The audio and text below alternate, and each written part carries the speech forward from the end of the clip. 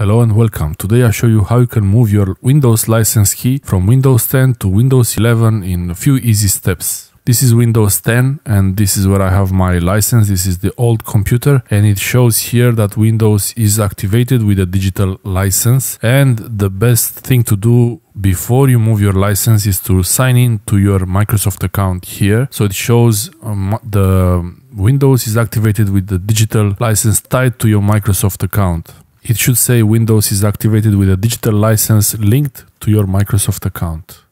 Once you do that, you run a command prompt as an administrator. You press start menu and then cmd or run, right click, run as administrator. Run this command slmgr.vbs /upk. It means software license manager uninstall product key. And now the product key is removed from this old version of Windows, from Windows 10. I'm restarting just to be sure that it's really gone. You really want it gone from here. And I checked a few times, and actually the best way to check that the product key is uninstalled is to run the command again as software license manager.vbs /upk. The product key is not found, so this is great. I shut down the other computer and formatted it. It's gone. Now on Windows 11, on the new one, you see the Windows 11 is not activated.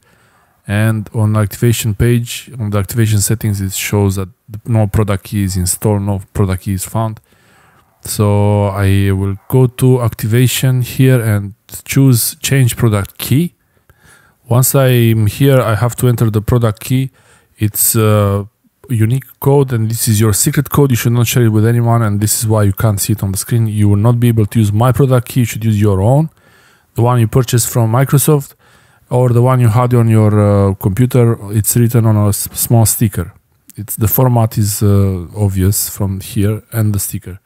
After installing the product key, you click on activate and now it's done, and I can personalize my Windows 11.